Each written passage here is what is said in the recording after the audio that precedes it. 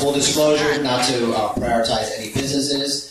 This was the first person who asked, hey, can I present at the BPECA meeting? As you know, we had presenters from the CSA about 2 years ago, Community Support Agriculture. So if you have any ideas of any people who would like to present, by all means, just let me know. All right, get to our elected officials. Romina from Councilman Jordan's office.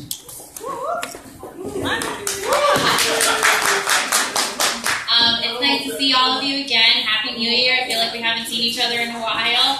I don't have too many announcements. We started free tax prep in our office. So if you know of anyone who needs tax prep, we have appointments Wednesday through Friday. Our earliest appointment is at 12 p.m. and our last appointment is at 6. And then on Saturdays, our first appointment is at 10 a.m. and our last appointment is at 4. It's by appointment only just because of the high demand. So if you call our office, we'll give you an appointment. Right now, we're not too busy. We could likely, if you call the office, give you an appointment that week. But as tax season continues, we'll get busier. So I suggest calling sooner rather than later. Yeah. And the number to the office is 718-842-8100. I believe we have some brochures up there which have the number as well. That's it for me. If you have any questions, I'll be here throughout the meeting. Romina. Also, everyone please take an agenda. All the phone numbers for our elected officials and a lot of other people are on there. Aisha, you wanted to just introduce yourself real quick. Hi everyone, good to see you all. It's been a while. I was in Puerto Rico until last week. So I just want to tell you that I am here representing the Puerto Rican Bar Association, and I've been in the community for many, many years. Familiar, I know most of you. I also work for Councilmember Ali King. Tomorrow is the budget meeting at 219th Street, the Early Childhood Center. So anybody who's interested in budget, knowing how the budget works, can attend tomorrow's meeting. Where? At the Early Childhood Center in 219th Street. Okay? What time? It's going to be at 6:30. 2 early Okay? If child. anybody has any questions, feel free I can't go tomorrow. reach out to me, reach out to Norma or Ralph. Thank you.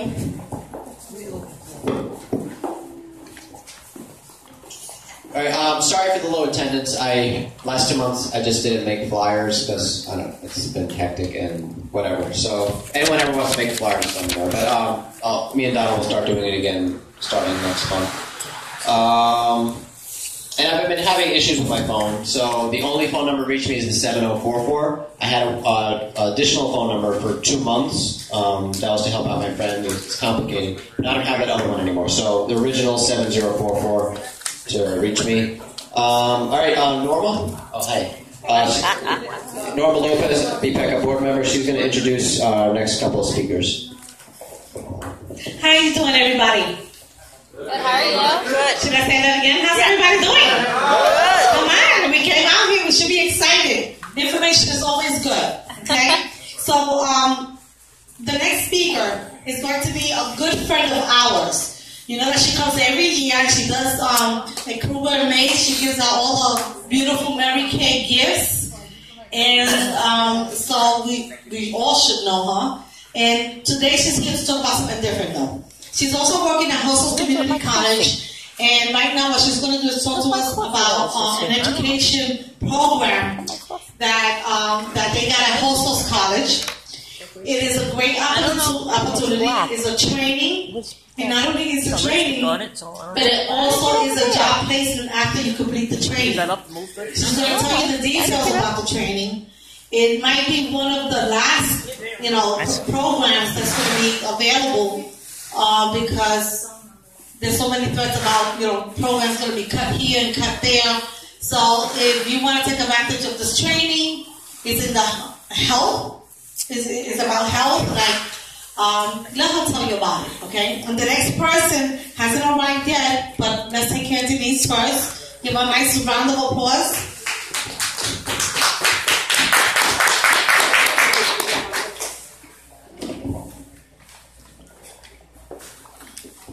Okay, good evening, everyone. My name is Denise Pagan. I'm right now working with Hostos Community College as the outreach coordinator for the Allied Health Career Pipeline Program. Our program is federally funded by the Obamacare Act and is part of a national impact study. Our program has designed courses in the healthcare field in those positions that are evolving right now, that those who take the training now and start working 5 years from now, even though if you don't have a bachelor's degree, you will be making great income, because those are the positions right now that are needed, because the healthcare industry is evolving and the positions that we are offering the trainings are in high demand right now. And we have job agency looking for people with these skills and their state certification. The Allied Health Career Pipeline Program is a health profession opportunity grant. We have a $10 million grant, and the people who qualify for this free training, we have CNA, which is the CNA Clinical Nursing Assistant. That's a great training for those that would like to get a taste of what it will be to be a nurse. At least you will start at the entry level. Also, if you know of anyone who would like to go to college and likes the nursing field, but some people come and tell me, Denise, I like the nursing field, but if I go to college and invest 4 years and I get a loan, what if I don't like it? So they go this avenue, because those students that are going to college, they want to make money, they want to enter the health field. The best way to do is see which certification will be more suitable for you. Get the 4-month training. Because our training, if the person qualifies, it is completely free. If you go through Hostos, you have to pay, depending on which course you take, $2,000, $3,000. Plus, through Hostos, and if it's not the Allied Health Career Pipeline Program, you will have to pay for uniform and everything else. Our program, those who qualify will get the training paid. They will also get job placement, and we also pay for the state exam. Everything is served in silver plate to help you develop a career in the healthcare field. So we have the HIT training, which is Health Information Technician, for the data entry and the electronic filing that we do now with patients' files, because it's no longer the old-fashioned way that we all know. And that's how you put all the data entry and anything, and all the records will be done electronically.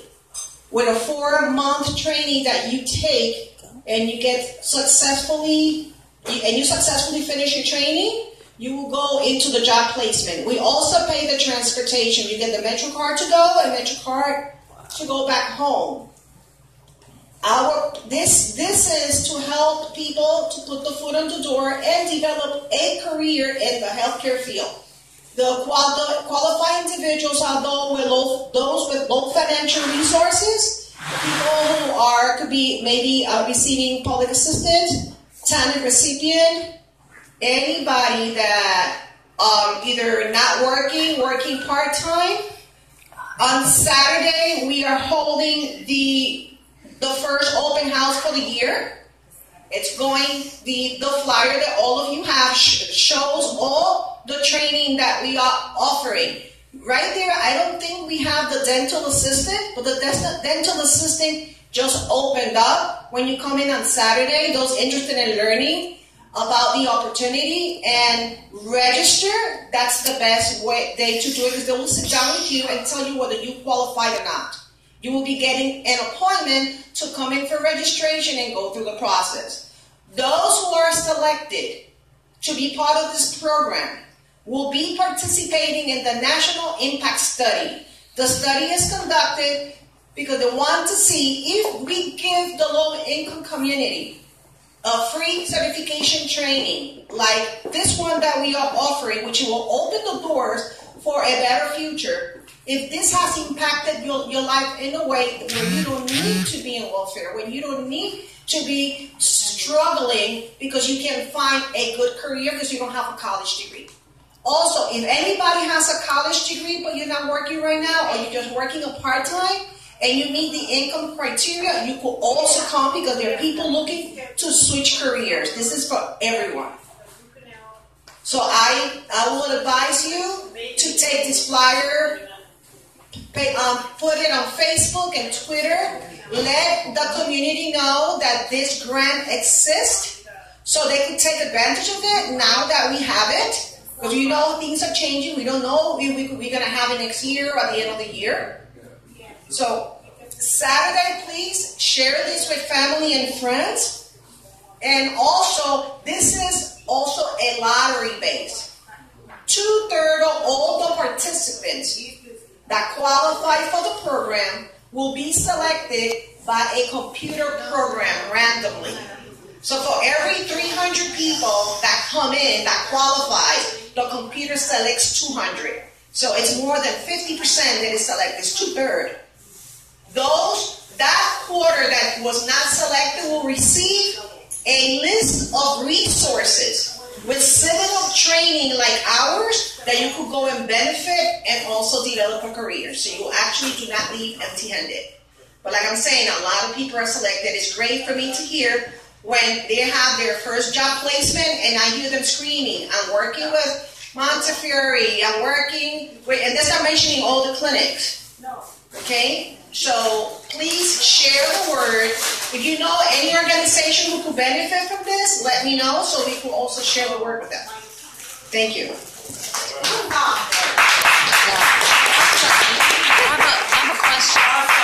have a question.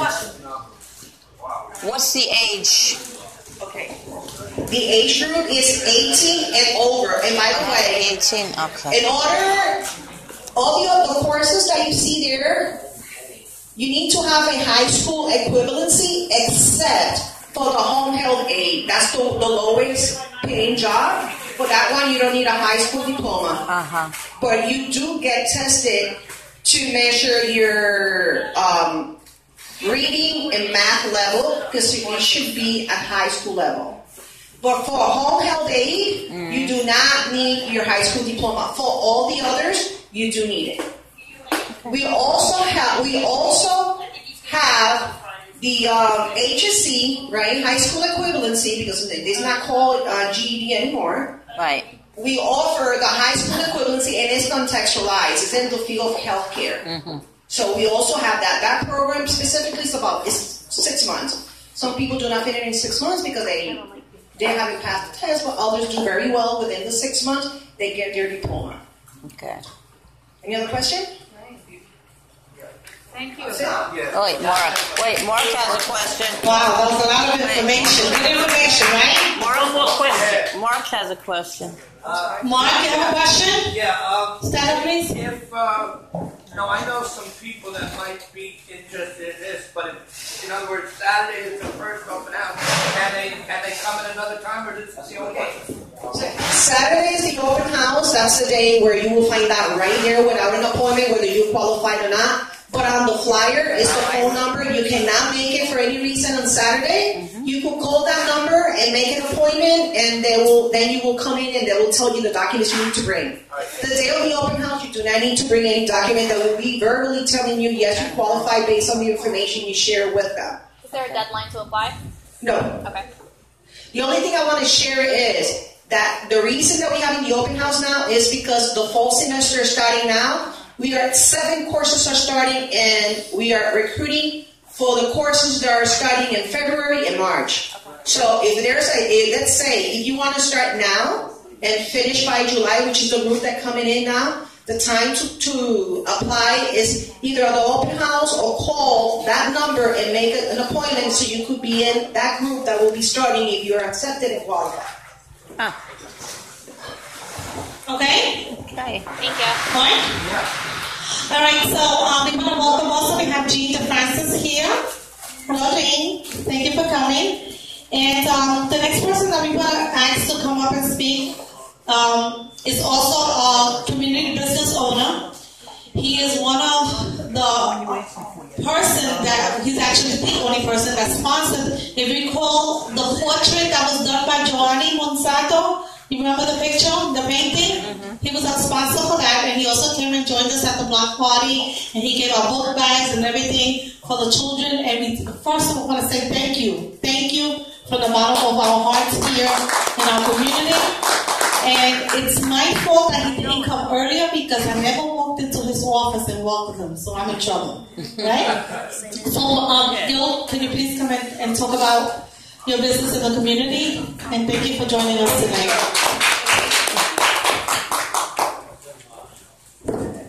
Thank you, everybody. It's a pleasure to be here. I'm Gil Walton.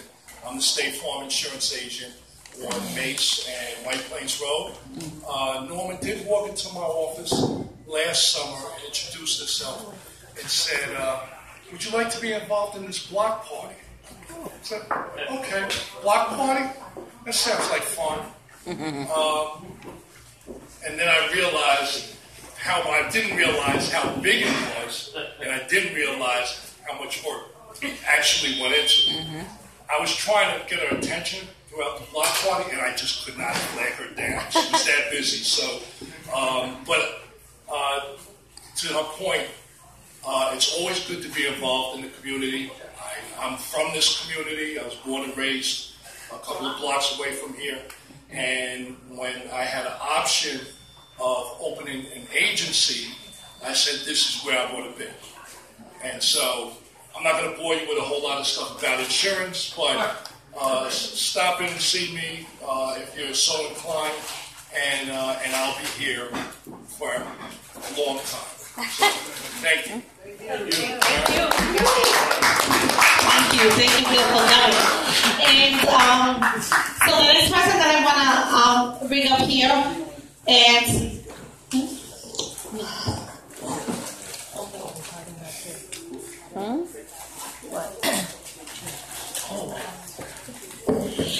and it's great because when we have these meetings, it's all about getting information that's beneficial to all of us in one way or the other. But most importantly is the continued efforts in building bridges with our neighbors and our community businesses and all the leaders that work hard every day to make this the best neighborhood possible. And another leader here today that I want him to come up and say a few words, and then him and Gil will talk a little bit later, is the president of Allerton International Merchants Association, Jean DeFrancis. We need to know who you are. You have no guests here today. You look sharp. I know, I didn't recognize him. Thank you, Raphael. Keep up the great work. Allerton has been busy. Great. So first thing to start off with is we have an office now, and we're operating out of 930 Allerton Avenue. We share the space with a tax office, and if you don't know, it's right between Colden Avenue / Williamsbridge and Radcliffe Avenue. You know how Williamsbridge and Colden meet. Right next door to Napoleon, so you should all be familiar with that. Next week, we're going to start voter registrations because we have some special elections going on, so you can come into our office, bring a friend that isn't registered to vote, come in, register. We're also doing coat drive, clothing drive, suit drive, because the district attorney, I don't know if you mentioned it yet, has 100 for 100 men, 100 suits for 100 men coming out of the prison system, and they want to give them a coat donated by the community, so we're going to get involved in that, as well as get our own young kids suits so they can also go out in the community. So if you have an old suit that doesn't look old, bring it in, and we'll channel it through the proper chains. And any other ideas that you have, come down and bring it. I want you to be aware that Allerton this year did not have a very good start, just to be realistic. We had 2 fatalities on Boston Road due to cars. I personally have been on a mission to fix this light on Boston Road in Allerton because what it does it creates a launching pad, in my opinion. So cars wait for the car in front of them to make a left turn, they get agitated, and if you add any other inhibitor to this factor, aka alcohol, you're not thinking straight. So to quote-unquote make up time, many of the cars, sober or not, jet as soon as they get out of this traffic spot. So I petitioned to get a left turn only light, so cars can turn left. They don't have to wait for the oncoming traffic to come in. Cars can turn left and go straight, and we open up the flow of traffic, and everybody can relax. The other thing we're tackling heavy, and we're not going to tolerate it for 2017, is blocking the sidewalk. I get so many phone calls, and I try to be cooperative with the merchants because I know how much they're struggling. But at the same time, I know how frustrating it is when you're coming off the train and you're walking through a narrow path of oncoming traffic, and then out of nowhere they stick a flyer guy right in the middle of that. We're working very heavily with the 4-9 precinct. He's actually the best flyer guy on Allison Avenue, so we like Mark. Mark is very respectful and funny. But when you get in the middle of that funnel, and they do it on purpose, and I know they do it on purpose because I had several conversations with them, and I talked to them over and over again, and it's yes, I understand. Their merchandise is further than 3 feet out. Anyway, we're going to tackle this very hard. I also want you to know that we're going to get security cameras for stores and their storefronts. 3 stores were hit this. 3 stores were broken into in the middle of the night that didn't have security cameras, and they were robbed this month. The 4-9 precinct caught the man today, so thank them when you see them. And we're still working and going to catch the guy that has been that attacks the liquor stores and he attacked the bread stores and everything. We're not going to let up. We can't prevent crime all the time, and it just takes one person. And in this case, it was just 2 people out of 100,000 in our community. But we're not going to rest until they see justice, and our guys are good about prosecuting all the way. So you don't have to worry about that as well, and just keep on top of that case and know what's going on. And then if there's any questions or any other concerns, AllisonMerchants@gmail.com. You can reach out to us. You can come in, but Bronx Park East does a great job of getting the communication out there as well. So we got a lot of good people in this community. Get some more people involved. Bring a friend to the meetings, and let's keep growing this.